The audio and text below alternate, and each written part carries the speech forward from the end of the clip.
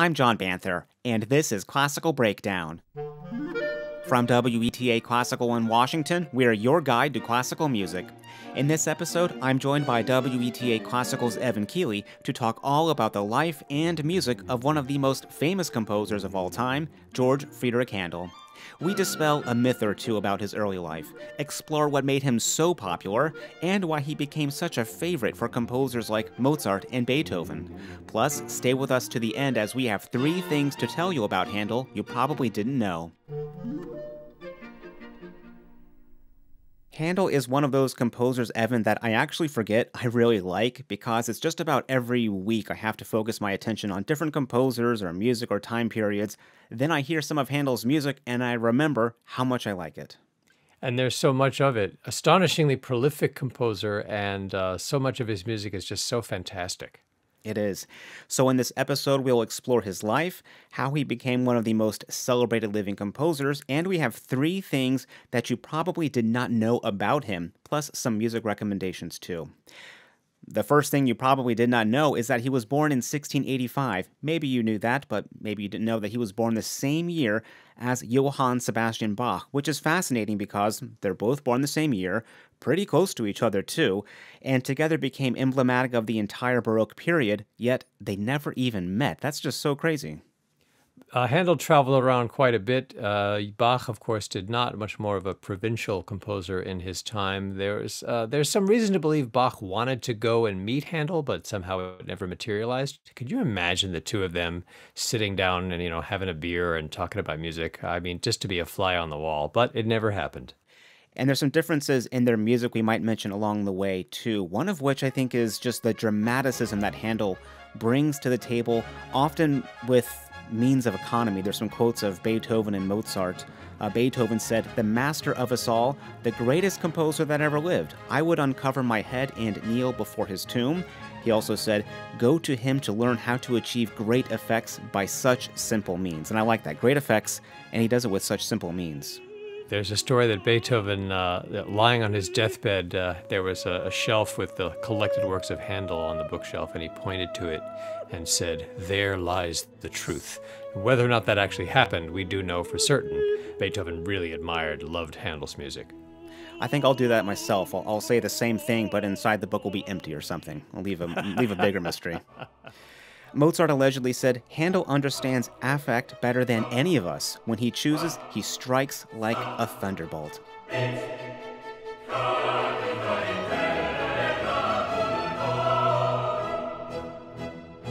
I love that as well. I think a modern non-musical comparison, Evan, might be Johann Sebastian Bach would be Steve Wozniak and Handel would be Steve Jobs. They're both geniuses. Bach lives that humble provincial life you mentioned, more secluded, doesn't travel much. Handel, he seeks fame and fortune, and he wanted to do it his own way. It's incredible to us today to recognize that J.S. Bach as a composer wasn't really well recognized in his time. Handel, on the other hand, was an international superstar. Absolutely. So tell us, Evan, a little bit about his early life, his birth and family. Well, we think of Handel as an English composer because he lived in England so much of his life, but of course he's actually German, and this is in the era when Germany is a region rather than a nation. But he was born in the Saxony region of Germany, 1685. Georg Friedrich Handel is his German name as he was born. His father was a barber surgeon and served various persons of high social rank. So Handel, from the beginning of his life, was exposed to social circles of very wealthy and powerful and influential people while not being directly a part of that milieu. And you see this tension throughout his life where he's not one of the aristocrats of society, but he's certainly connected to that world. We don't know a whole lot about his early life. There are various stories about his early life which are maybe untrue. John Mainwaring was the first biographer of Handel, wrote a biography of Handel in the late 18th century, I think was the year. And there's lots of fanciful stories in that biography, which we now think are probably untrue. One of the most memorable of which is that Handel, as a boy, was very interested in music, and his father was adamantly opposed to his son becoming a musician. And so young George Frederic Handel had to go hide up in the attic where there was a keyboard instrument, and he would clandestinely play the instrument and teach himself about music. We now think that's probably not a true story. His father may have had some ambivalence about his son getting into music, but did support his musical studies to some extent, and we see the result. There's no doubt Handel had to face some challenges growing up in the situation that he was in and wanting to be a musician, but clearly he figured out how to overcome them. Definitely. And that story, it sounds so great. Handel, this little boy, saves up money, gets this keyboard into the attic, practices at night while everyone's asleep. Of course, it sounds crazy. I mean, these houses back then, I mean, they were probably built quite well. A lot of them still stand, I think. But, I mean, come on, you're playing a harpsichord instrument in your attic. Everyone's going to wake up. So then, when he's around age 10, he starts to study with the only teacher that we know of, Friedrich Wilhelm Zachow. He gave Handel a strong foundation in counterpoint, fugues, and canons, really the basis of the Baroque period.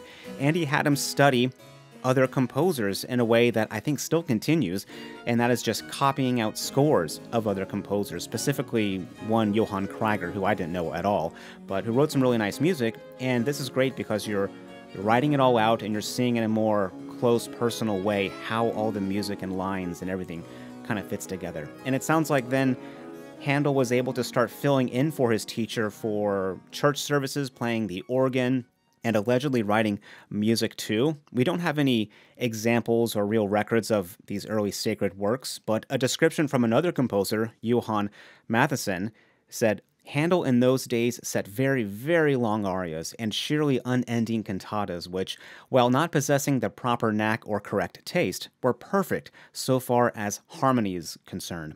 I think this is fun. He's writing arias and cantatas that are just too long. I can imagine just really stretching things out, thinking he's doing something.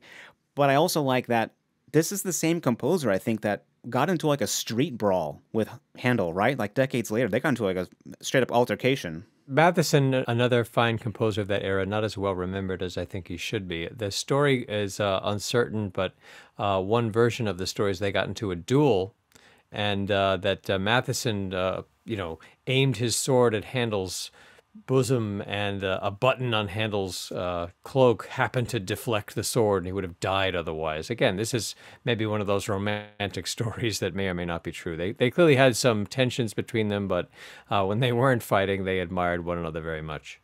And I like that. They did admire each other. Maybe they got in a fight and got over it. But even still, imagine pulling a sword on someone and then still saying, hey, his harmony is fantastic. Well, Handel, of course, composing from an early age. Again, we don't have a lot of evidence of what he composed as a young person, but there is reason to believe that this copying exercises that he did as a teenager and as a boy, there's reason to believe he carried that book with him for the rest of his life, that he hung on to those copies, that exercise of copying other composers' work was so important to him that he retained that, the physical evidence, and he clearly retained it in his intellect.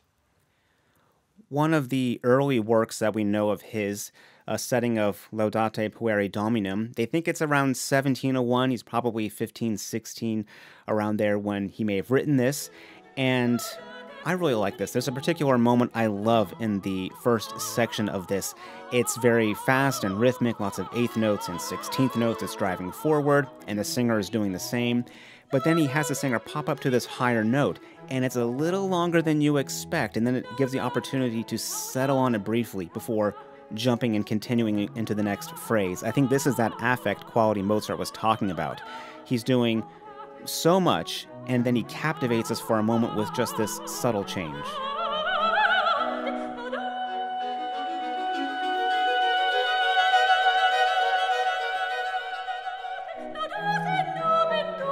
This is one of the aspects, I think, of Handel's music, that he's able to do these things which are simultaneously surprising and yet seem somehow indispensable. Like the thing that you least expect happens, and then you feel like, well, that was the only thing that could have happened.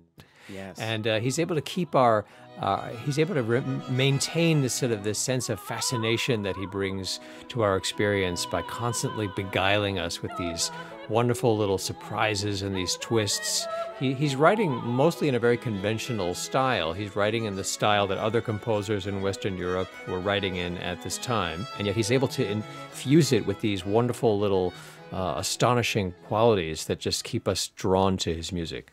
In 1697, Handel's father dies, and then he enrolls at the university in Halle, correct? And that's where he's in close proximity to Leipzig, and he meets another big composer from this time period, Georg Philipp Telemann. It's interesting because they met once, and I assume this kind of happened a lot back, hundreds of years ago. They met once, but then were great friends and corresponded through the mail for the rest of their lives, sending scores, giving advice, and even gifts. Handel sent Telemann hard-to-find plants when Telemann got into gardening later in life. Makes you wonder, what would he have sent Bach if they had met? Oh, if only we knew. But Handel and Telemann, both great composers, and they both understood each other's genius, I think. Tell us about his first opera then, Almira, because as we'll discover, like Mozart, we enjoy a lot of his instrumental music, but he really achieved fame and success in the opera world. And this is a thing that's a goal for Handel through this sort of first portion of his adult life. He's writing instrumental music, he's writing orchestral music, he's writing keyboard music, he's writing cantatas. But what he really wants to do is be successful as an opera composer. And there's probably a number of reasons for that. It was a great way to, a successful opera was very lucrative. If you have a popular set of keyboard pieces that are selling well, that's great. But if you can sell opera performances, you can really make a fortune. Much like today, if you're a composer, if you really want to make a lot of money, you want to have a big hit on Broadway, for instance. Mm-hmm. So analogous to that, Handel wants to be successful as an opera composer. But I think more than just the commercial aspects of it, more than just wanting to make money, he, I think, really was drawn to the operatic stage because of the dramatic propensities of his creativity. He really is able to paint a picture of a scene in his music. Even if it's like a solo keyboard work, there's a sense of drama and struggle in so much of his music. And what better place to show those talents, to showcase those capabilities of his as a composer than on the operatic stage. And of course, opera in the early 18th century throughout Europe, with the, I think, notable exception of the French, people that want to hear opera are mostly interested in Italian opera. The Italian opera still has that prestige throughout the world. Even audiences that don't know the Italian language want to hear Italian opera, not only because of the language, but because of the styles of Italian opera and of course, opera at this point is about 100 years old as an art form, which, is really still pretty new in a way, and there's still innovations that are being developed. And Handel is really interested in exploring this medium and what he can do with it creatively. I love hearing your description of all this because it also reminds me of, as you said, opera is basically, it's like 100 years old, and back then things are changing really slow. It reminds me of film almost. It must have been a really exciting time for opera in that it was new, almost felt like Hollywood-esque. The biggest names, the biggest stars, they were all involved in this. So it seems natural that he went to what might have been like the Hollywood of opera, as you were talking about Italian opera. He goes to Italy himself in 1706. And again, more information we don't know. We don't know who invited him to Italy. I imagine he didn't just show up on his own with a suitcase, getting off a bus like he's in New York City to make it as a star. Yeah, there's reason to believe that someone in the Medici family invited him, and we're not sure which person in the family. Different accounts have different speculations about that. But like you say, he didn't just go on his own. Someone clearly was aware of him. Even here he is, 1706. He's maybe 20, 21 years old.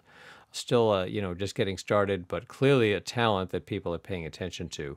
And he goes to various places in Italy. He spends some time in Florence and in Rome. He goes to Naples. He goes to Venice. You can really imagine the extraordinary music that he's able to be exposed to, both in terms of getting his hands on scores, but of course, more importantly, hearing performances and even meeting composers and exchanging ideas with them. And you can see the creative impact of this throughout the rest of his life. It seems like this was also a key aspect in him learning more about dramaticism, because there was this ban on opera in Rome, in the Papal States, the Pope, it was a decree from the Pope. And at the time, the opera vacuum was seemingly filled with cantatas and oratorios, that is, works for orchestra and chorus. There's singers, soloists, but no staging, no costumes, which would have been very, very elaborate. So it sounds like Handel is able to color within the lines and really learn rules, but really learn how to be dramatic in those ways, dramatic in those economic means. Right. When you don't have a visual like a stage or a costume, you have to convey drama all the more powerfully. And oratorio, very often sacred subjects in oratorios, although not always. And a lot of these cantatas that Handel is writing at this time, we hear the word cantata in the Baroque, we often think of J.S. Bach, and those are liturgical cantatas or church music. The cantatas Handel's writing in Italy are not that. They are a secular art form, usually a solo voice and a small instrumental ensemble, and very often the poetry that is being said is like a love poem or something full of emotion. And so he's portraying these characters in these scenes, in these short cantatas that are full of drama and passion, and he's developing his skill as a dramatist through this medium.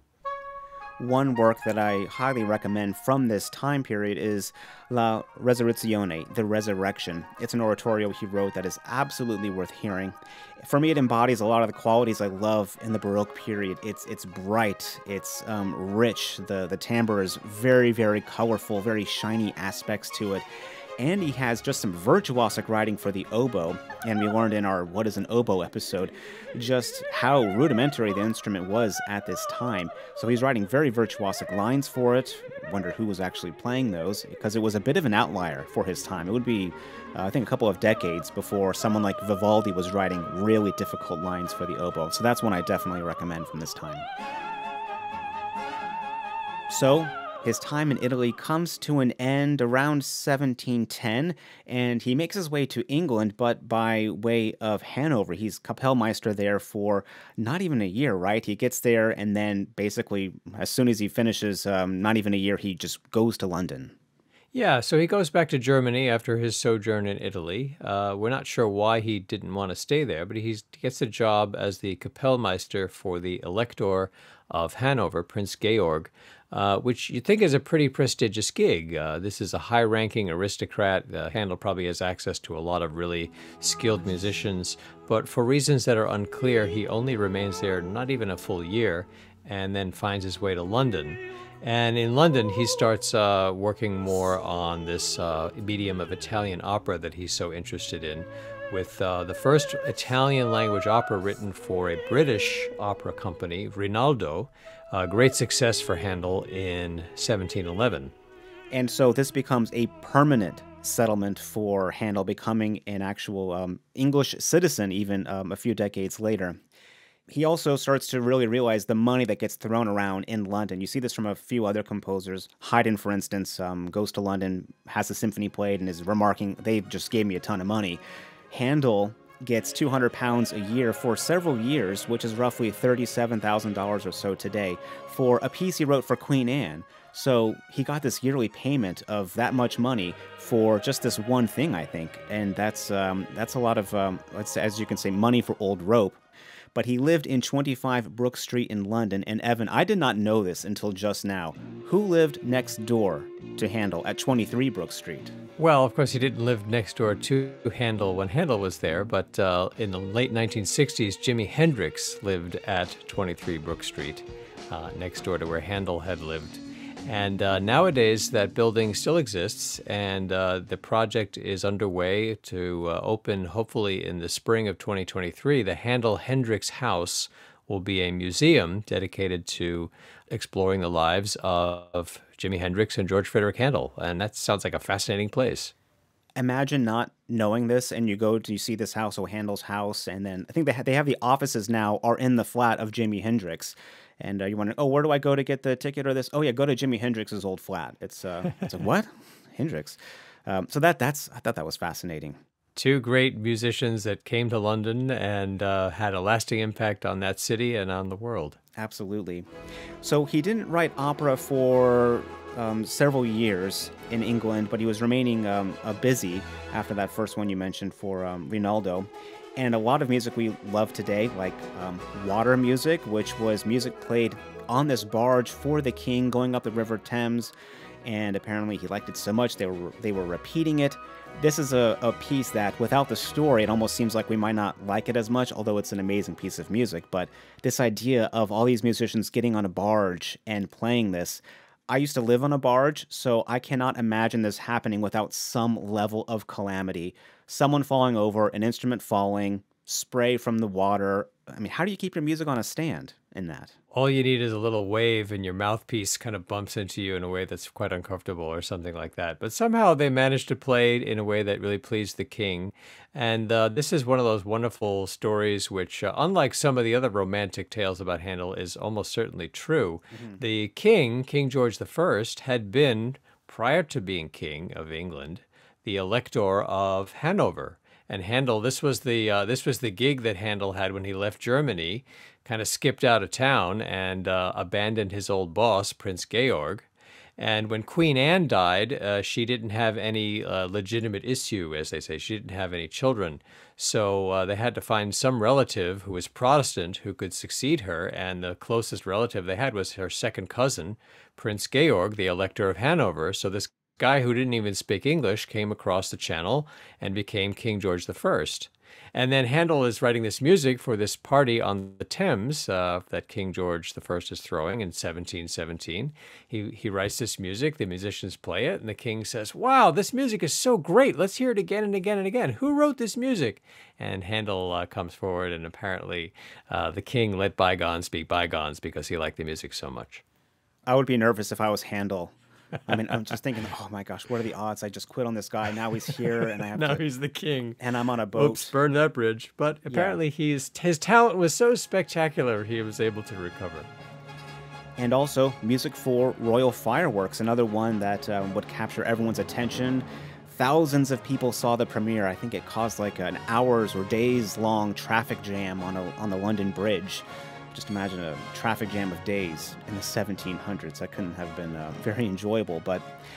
And in fact, we may be talking about those two pieces on a future episode. So Evan, now Handel's getting more and more successful, and he starts the Royal Academy of Music, not the school, but an opera company. And in fact, this would be one of 3 opera companies that he would write. And basically, I think he just kind of became a titan of industry. He wrote 5 operas, I think 5 or 6 before this. Then he would write 36 operas for English audiences. Yes, the Royal Academy of Music, despite the name, which makes it sound like it's some, royal decree or something, it's actually a private business, and it was created by aristocrats in London who had a taste for Italian opera, and they wanted to create a new opera company that would be a venue that would provide Italian opera seria, serious Italian opera. And they had a composer like Handel on hand who was a part of that. And what we see with this venture, and it is a business venture, is that Handel is not only a very skilled composer, of course, but he does have some savvy in terms of business. The Royal Academy of Music did have its ups and downs financially and administratively, but Handel was undeterred and he was able to create ventures like this or be a part of enterprises like this that enabled him to continue to create these masterpieces. And presumably all part of his wanting to be in high society, rubbing shoulders with the big patrons, the dukes or whatever. He was still wanting to be in that circle. And that brings us to this next but related point, and that is a discovery made in 2013 by musicologist David Hunter. He was going through investments, looking at just records of things, and he found Handel's investments in the Royal African Company with, quote, 2 pair of buy and sell orders in 1720, 3 of the 4 transactions signed by Handel. Now, the Royal African Company, founded by the British royal family, was the biggest company, if you did not know, when it came to transporting enslaved people to the Americas. This is really a very disturbing thing for us to think about. We were talking about Handel wanting to be connected to the wealthy and powerful people in society. It's a reminder that art costs money. expensive to make art, especially if you're doing things like opera. It's a very expensive venture. And Handel wants to be connected to this world, which will make it possible for him to create this art that has enriched the world for centuries. But in what was he entangled in order to finance these things? Well, one of the things, as we now know, he invested in was the enslavement of human beings being forcibly repatriated out of Africa, which was big business in the 18th century, and a very lucrative, unfortunately, very lucrative business of this trafficking in human suffering.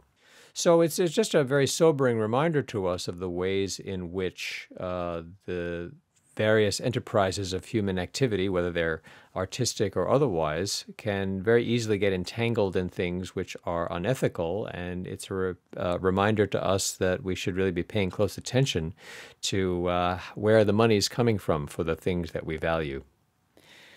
David Hunter also discovered that over 30% of the Royal Academy of Music investors were invested heavily in the RAC, including one of Handel's biggest patrons. And the abolitionist movement wouldn't really start for decades in England. And Handel's views, had they been different, would have been quite an outlier in that society. We're going to put a link to the article from Musicology Now, which is what David Hunter wrote. We'll put that on the show notes page at classicalbreakdown.org because there's more that he writes about it, and it is something that I think people should be reading.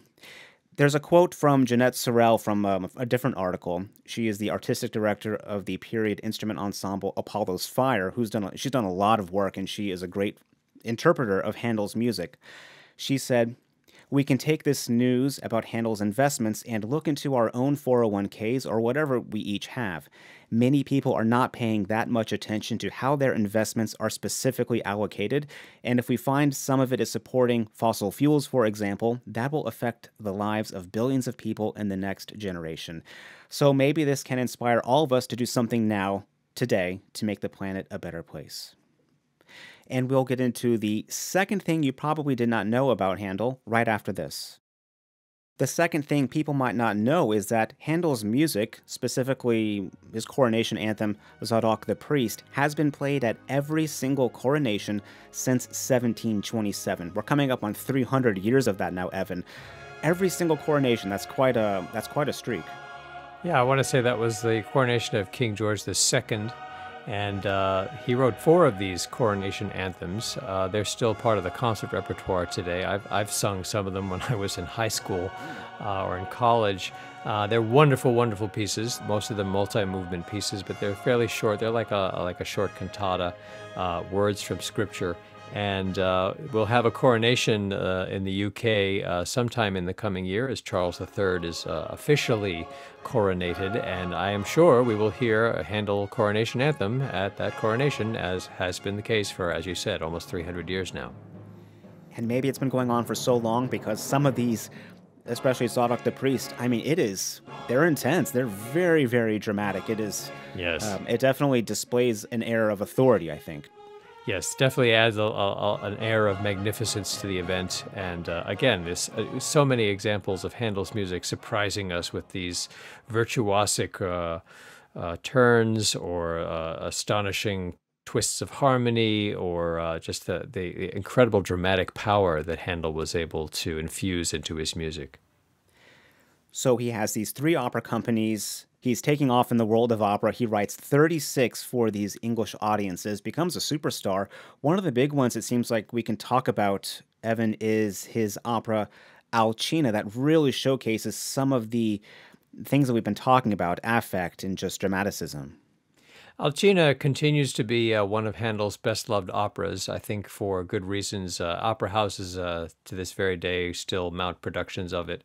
And it's a wonderful example of not only of the style of the period, but the ways in which Handel was able to really infuse it with something exceptional. So Alcina, the title character, is this evil sorceress who lives on this magical island. She lures heroes there and seduces them. And then when she gets bored with her lovers, she turns them into animals. And so it's this fantastical story full of, sorcery and magic and so forth, really typical of opera and theater of the period, the early 18th century. People liked these kinds of fantastical stories.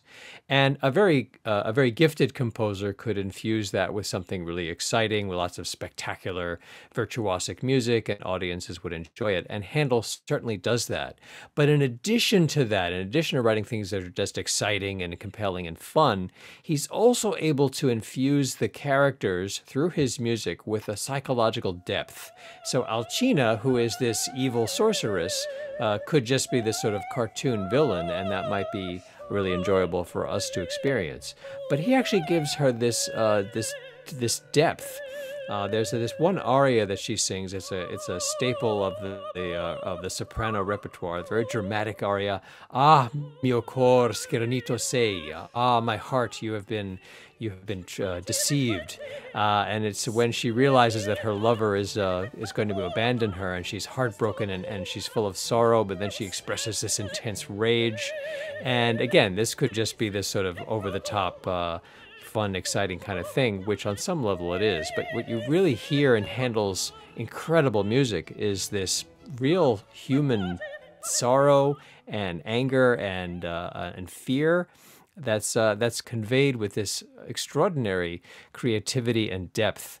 And he's really able to paint this very intricate psychological portrait through his music. We find this throughout Handel's music, especially in the operas. He's able to create very rich characters with his music. But all good things come to an end, right? Sort of. There was an opera by John Gay in 1728, The Beggar's Opera, which was a satirization, a satirical opera on Italian opera. And this is quite fascinating because when I first listened to this recently, I thought, okay, so it's satire, maybe something with the lyrics. I thought it might be more closer to Italian opera. I mean, it is straight up Saturday Night Live making fun of opera. In bringing it now on the stage. But I see 'tis time for us to withdraw. The actors are preparing to begin. Play away the overture. Yes, in a very bawdy kind of, it's not an elegant kind of satire. It's just having a raucous good time. And it was very popular. Audiences really responded to this. It seems like a fascinating contradiction to us that Italian opera would be so popular and yet a satire of it would also be popular. Maybe with some of the same people, who knows? Also, I think John Gay was born the same year, 1685. Yes. That's also interesting. So you see the competing trends in music. One of the things that's interesting about The Beggar's Opera is one of the things that it's making fun of is the da capo aria. This is a core element of Italian opera. You have an aria where there's a whole section, and then there's a contrasting B section, and then the A section is entirely repeated. Makes it the staging of Italian operas from this period today quite a challenge because our aesthetic in the early 21st century is so different. You wouldn't, if you think of your favorite musical repeating an entire section of a number, it's just not how our brains are wired these days. Well, The Beggar's Opera makes fun of this. And the ways in which these things kind of go on doing the same thing over and over again. So Handel, in some of his later works after this, tries to adopt this and fuse it into the realm of serious Italian opera, and doesn't seem to have really made a success. The opera Circe is an opera that came out of Handel's in 1738, 10 years after The Beggar's Opera. And audiences were really kind of confused by it because you don't see a lot of these da capo arias in Circe. And people are expecting, maybe they're expecting that in an Italian opera. Handel's trying to adopt the forms of the so-called ballad opera in that opera, which doesn't seem to have connected with audiences at the time. It's now regarded, Circe is now regarded as one of Handel's greatest achievements in opera, and one of his best-known works is the very first aria, when the curtain goes up at the beginning of Act 1, the aria Ombra mai fu, this incredibly beautiful love song. It's actually the hero sitting under a tree and singing about how beautiful the tree is. Very mundane, and yet Handel infuses it with this absolutely extraordinary sublimity. And it's such a popular tune, it became known for many generations simply as Handel's Largo. If you're of a certain generation, that phrase may sound familiar. And Handel, as we've seen, is smart. He's a savvy composer, savvy businessman. But with this change in societal ideals or wants when it comes to Italian opera, and that starts to fade for Handel, him being savvy, he turns back to what he was doing decades before, oratorio. That kind of music, the operatic dramaticism without the stage setting and costumes, which were very elaborate. One of which is Israel and Egypt. This is fascinating because he's depicting so directly in the music things like plagues, like flies.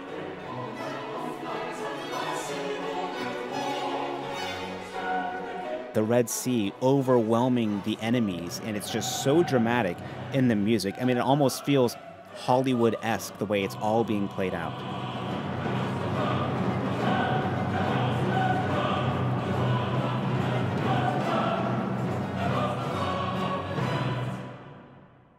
Handel's skill as a dramatist is quite evident even when there's no physical staging to showcase the drama. And of course, English oratorio was a new genre. Handel arguably might be the first composer to write an oratorio to an English language text. Interestingly enough, most of the oratorios, not all, but most of the oratorios of Handel are on sacred subjects. And Israel and Egypt, in fact, like Messiah, actually takes its text from the scriptures. Many other oratorios that have a sacred subject are poetic paraphrases of stories from the Bible and so forth. Look at Solomon, for instance.